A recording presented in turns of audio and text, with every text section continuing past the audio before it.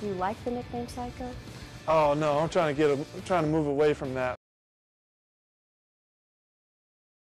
First team Parade All-American, McDonald's All-American, number 50 retired by North Carolina, ACC Rookie of the Year, 4-time first team All-ACC, ACC Player of the Year, Consensus National College Player of the Year, 3-time Consensus First Team All-American, and NCAA Champion.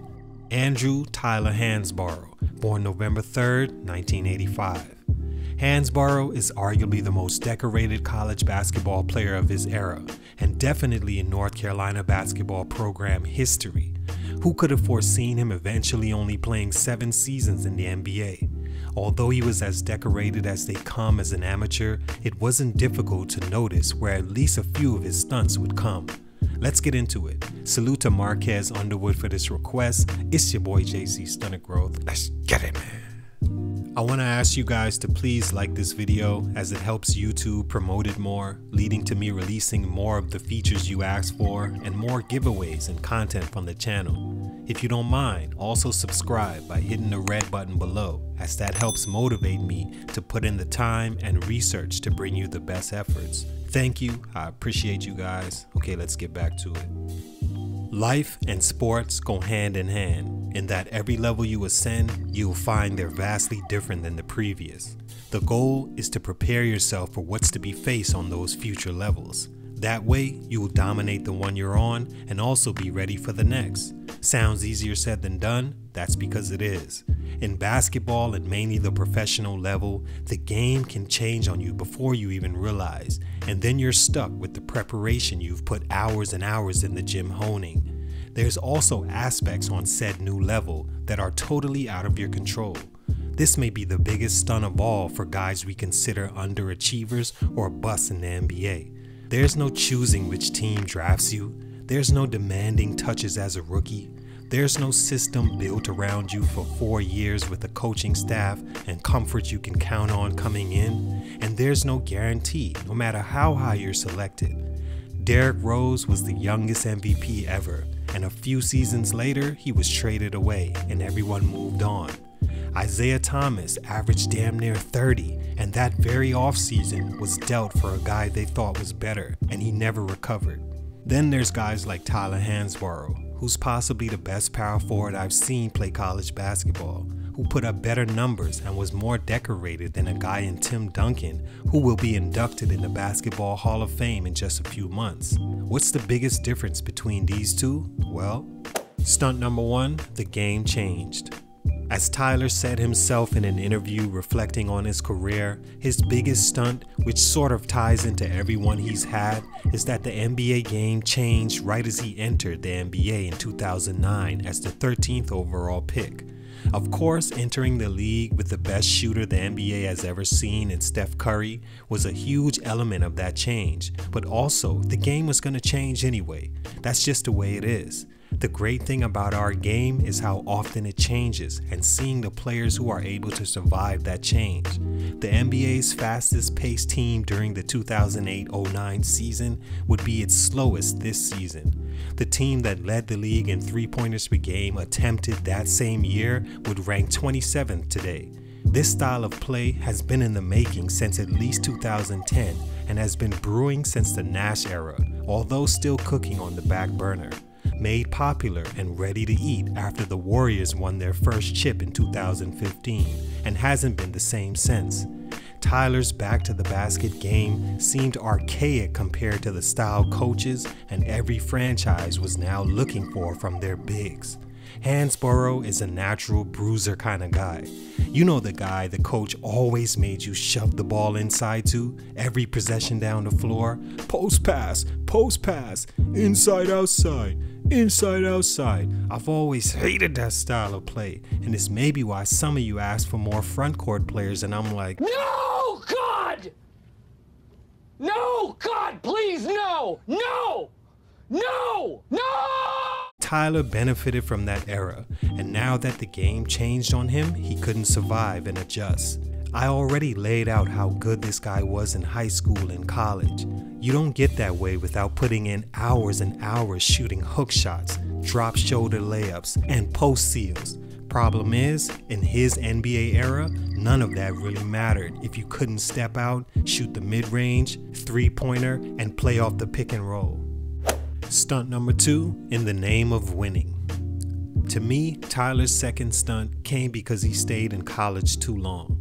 He missed the last bit of window for bigs with his skill set and size. He did it for a good reason, because he wanted to win a national championship, but that sacrifice came with a price of a shortened NBA career. HANSBROUGH was a McDonald's All-American, co-MVP of the Jordan Brand Classic game, recruited by all the big schools, but chose maybe the most prestigious of them all in North Carolina. He ended his freshman season as the first ACC first-team All-American freshman of the year on all ballots, and averaged 18.9 points and 7.8 rebounds a game. Want to know how many threes he took that season? 2. Made one, missed the other. Yes, he was a beast inside, but he was unknowingly setting himself up for failure. HANSBROUGH would go on to become an AP First Team All-American for the next 3 straight years. As a sophomore, he was First Team All-ACC, climaxing in a win over the Duke Blue Devils, where before breaking his nose on Gerald Henderson's elbow, he already had 26 points and 17 rebounds. He averaged virtually the same numbers that season. At this point, it was clear that HANSBROUGH was good enough to enter the draft. If you ask me, he should have left after that amazing freshman run he had in 05-06, the year power forwards could still live at least another 3-4 years. Some speculate that he didn't have the guidance to tell him he was wasting his prime in college, but for Tyler, he valued winning a national title, and I don't think anyone could have foreseen the game changing the way it did. Had he entered in the late 90s like Tim Duncan did, he may have had a better shot, but obviously that wasn't the case. He still had a chance in 2006 to about 2010, but him staying another 2 years in college all but tarnished that chance for him to really be effective in the league and carve out a lengthy career. As a junior is where he really shined, averaging a career-high 22 points a game and 10 rebounds, all while shooting 0.2 threes a game for a 0% average.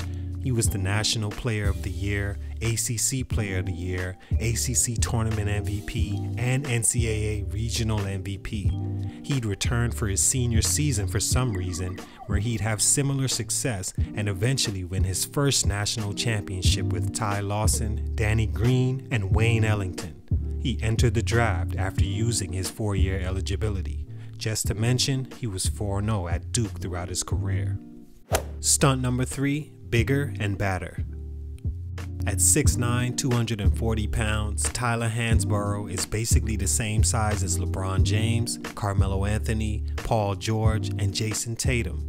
He's shorter than Kevin Durant, Giannis, and Ben Simmons.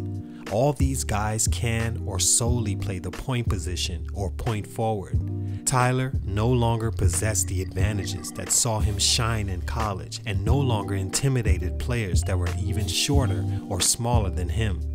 Guys like Tyler HANSBROUGH are sought after, and some feel the perfect size, height, mentality to try to block everything and resume for a poster.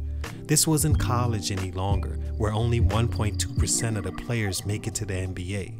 100% of these guys are now on your level or higher, have been a star somewhere else, are invested in by their franchises, and view the game as their only way to feed themselves and their families. In other words, you're food out there if you lack in any area. Tyler was on the short end of the big spectrum, and he wasn't mean enough to enforce his will like a Draymond Green does. In my opinion, he should have fought Meta World Peace when he was clearly challenged. That would have given him some much needed tough juice to add to his bag. That bullying and back down was seen by players, fans, coaches, and GMs. I even think it may have been a meme. He averaged 8 points and 4 rebounds as a rookie, 11 points, 5 rebounds his second season, and declined over the next 5 seasons in the NBA. He played for the Toronto Raptors and Charlotte Hornets before the G League and presently in China. All in all, HANSBROUGH was an amazing amateur player that represented what the NCAA wants from its participants, and a great example for any player wanting to take the 4-year route. He was one of the greatest players ever in the early to mid 2000s, and I'll even go as far as saying the last 20 years of amateur basketball. But he just wasn't cut to have success in the NBA because of the game changing on him missing his opportune window, and the NBA being a level he just couldn't dominate. He seems like a great person, and I'm sure he's content with what he's done in the game, and that's all you can ask for. Salute to him. I wish him all the best. It's your boy JC Stunted Growth, and I'm out.